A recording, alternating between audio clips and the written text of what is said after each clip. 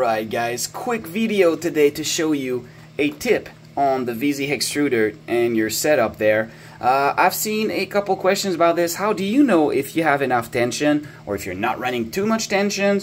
How do you tell? So I've seen a couple guys ruining their bearings on the extruder because they were running way too much tension. And the thing is, with those little twirl gears here, they grip a ton without having to tension this guy a lot. They have tons of grip, so there's no need to tension this guy more than you need. In fact, you want to run it at the lowest amount of tension that will give you enough grip to do the job. You don't need more, and of course you don't need less, because otherwise you're going to skip on the filament. So where is that zone? How do you know if you have enough?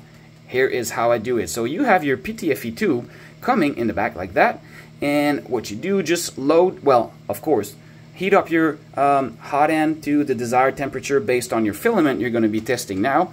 Insert your filament in the hot end, load it. I just do this manually. It works super good.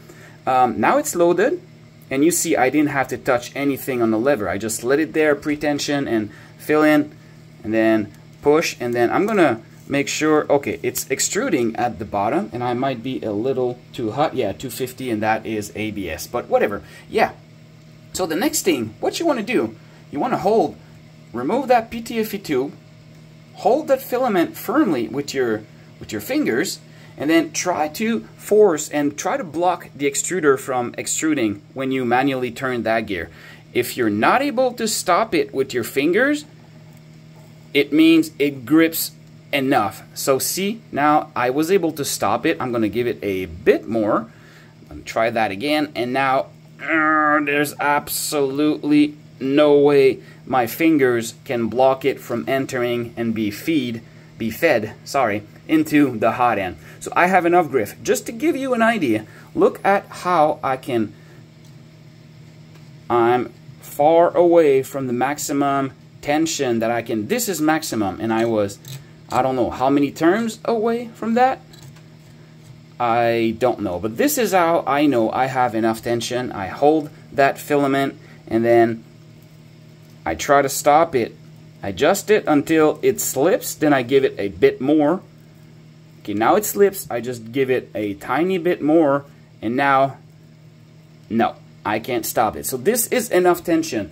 The other issue you're going to end up running with if you have way too much tension is when you unload the filament. So let me show you as an example. I'm going to unload this, but I'm going to simulate a filament tip shaping macro that you can do. So what it's going to do, when you're going to remove that filament, it's going to be molten, and there's going to have to be, at the tip of the filament is going to have a bulge of filament.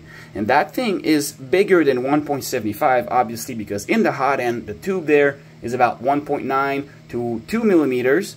So when you're going to try to put it back up, it's not going to fit into that 2 millimeter feed tube here, and it's aluminum. It's not going to expand. It's not plastic. So you're going to have a hard time to pull that filament up. So what you do, you just simulate that. I'm going to feed it.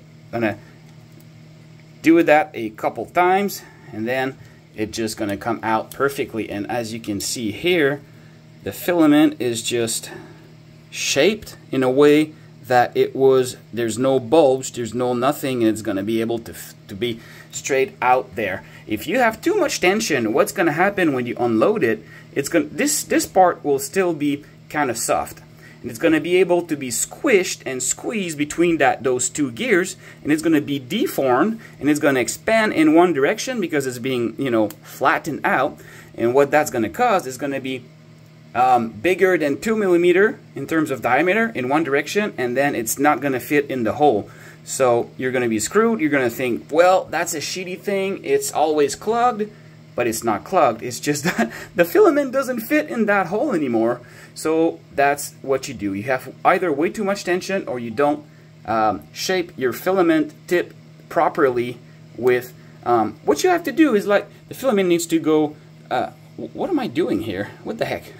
Sorry guys. So yeah, you have to kind of extrude, retract. You do this 1 or 2 times, then you quickly retract it, and then that's going to be about like that, and you're never going to clog it, or not clog it, you're never gonna jam it again if you follow these little tips.